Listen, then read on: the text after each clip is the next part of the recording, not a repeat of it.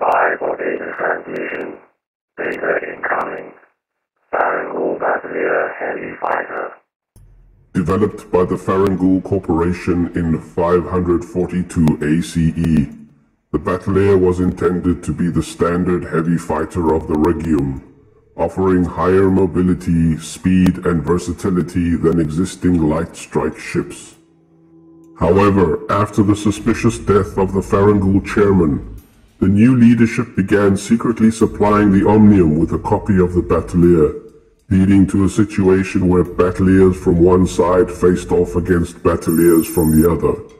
Both sides would modify their ships over time, but ultimately it came down to the quality of the crews, and both the Regium and the Omnium were evenly matched on this score. For over 1.5 centuries, the clash of the Battleurs played a large part in the outcome of the greatest power struggle of the era. Later, the breakaway Divinium would use the Battleur as well, and would entice the Farangul leadership to throw their lot in with them, to become the exclusive light vessel manufacturer of the Divinium. At 33 meters long and 27 meters wide, the Battleur is a large ship when compared to fighters that would come after it. It is built around a 10-round torpedo launcher, which makes the class formidable against larger ships even today. It is also fitted with a pair of 8-round rocket launchers, as well as a pair of heavy plasmatic cannons. Protection was superior to other smaller ships of its day, with a buckler and repulsor plate armor.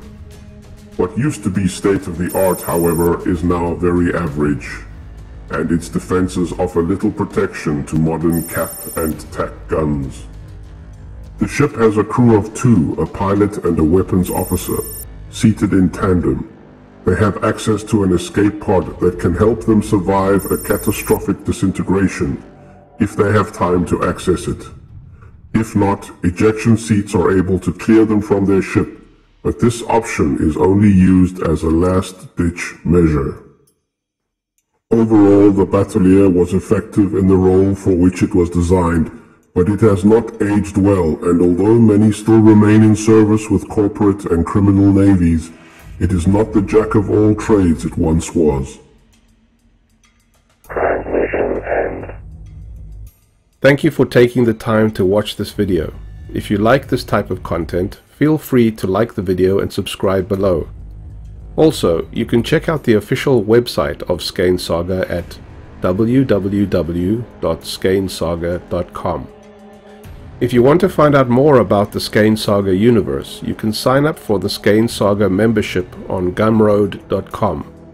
This will give you access to detailed downloadable ebooks about the ships, factions, locations and characters that you will find in the Skein Saga universe. You can find all the details on the website. Look out for more video introductions to the starships of the Skein Saga universe coming soon.